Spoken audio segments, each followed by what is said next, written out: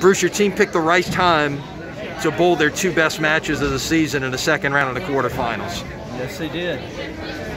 Just what did you see in this team, particularly in the course of the Jesuit match, and then what carried over into the Shaw match? What was the difference? Determination. They executed very well.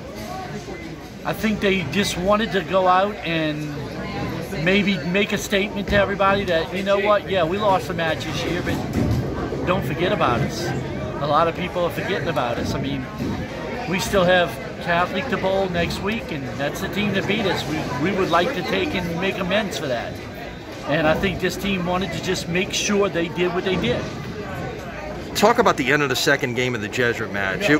It was starting to look there for a minute, maybe 7th, 8th frame, like Jesuit could get back in that a little bit. It might have been 9-7 going into the last game, and you flipped it late in the second game, turned a couple of matches, got maybe 3.5 points that you weren't expecting to get, and kind of took command at that point. I went up to him in about the 5th or the 6th frame, and I looked at him and said, guys, Jesuit won the first half of this match. We need to win the second half. I said, don't worry about anything that happened in the beginning. Let's execute now. The kids just threw the ball great.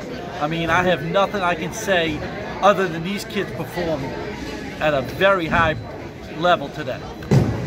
Were you concerned about a letdown coming off of the Jesuit match? You knew that was sitting out there in the bracket.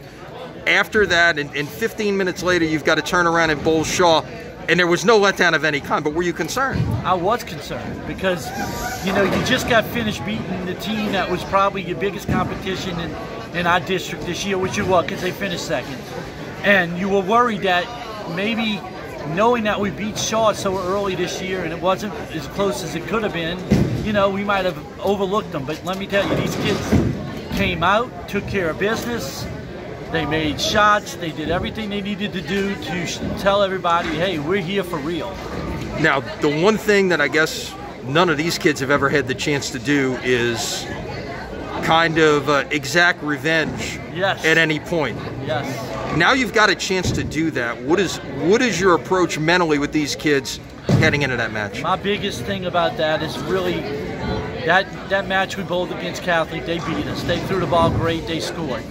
My biggest thing now is we've got to bowl them, and let's give it back to them, hopefully. Hopefully. I mean, I'm not going to say, let me tell you, they got a great team. They throw a lot of strikes. So we got our hands full.